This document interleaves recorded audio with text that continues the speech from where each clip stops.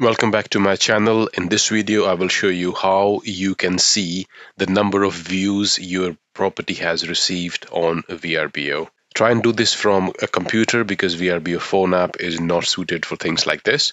Once you're logged in, you will see your name in the top right section. Click on your name and then choose Owner Dashboard. And your screen will look like this. This is your hosting dashboard. And on this page, you need to click on Performance on the left side and then choose Ranking Matrix. This is the page you were looking for. This gives you the basic analytical data about your property in the last 30 days. For example, this property had 330 search impressions. That basically means it was displayed to people in the search result 330 times. And out of 330, 48 times people chose to click on this listing and view photos and all of the details about this property, and 0 people booked. So this is the basic analytical data about your property.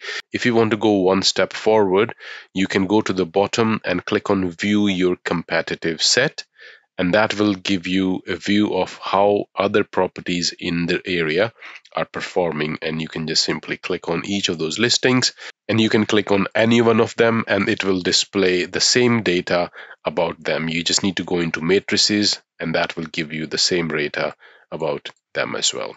I hope you find this video useful. Please do like and subscribe to my channel and leave me a comment if you would like me to make a video about something which is troubling you. Until next time, bye bye.